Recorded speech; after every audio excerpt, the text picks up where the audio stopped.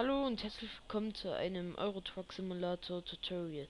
Ich möchte euch zeigen, wie man Geld cheaten kann. Als erstes geht ihr auf Start, bei XP auf eigenen Dateien, bei Windows 7 auf Dokumente. Dann geht ihr auf Euro Truck Simulator, Save. Dann habt ihr eure gespeicherten Erfolge, sage ich jetzt mal. Da klickt ihr drauf. So, dann auf Game. Das müsst ihr mit eurem Editor öffnen. Das habe ich schon gemacht. So, dann scrollt ihr runter. Bis hier Money Account steht. Hier könnt ihr so viel machen, wie ihr wollt. Also ich gebe jetzt mal 500.326.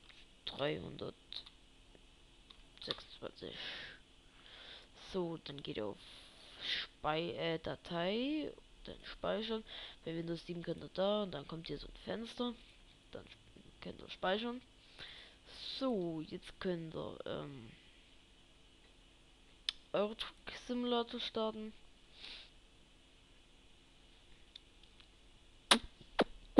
Ich werde noch andere Mods und alles werde ich dann auch noch Let's Playen. Also was heißt Let's Playen? Aufnehmen.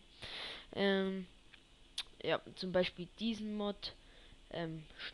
Wintermod oder wie man sich LKWs cheaten kann. Aber das kommt später. So, auf der 1 hatten wir. So. Laden wir die erste Mal die Map. Oder mein gespeichertes Account.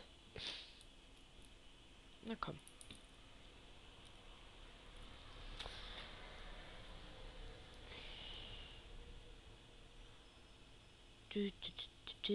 Ach, komm schon.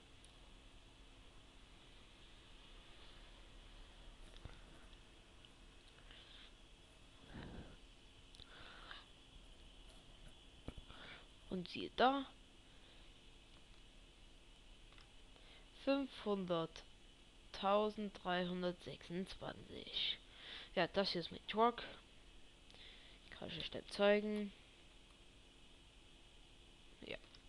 Okay. Das war das Tutorial. Ich hoffe, euch hat's gefallen. Und dann bis später.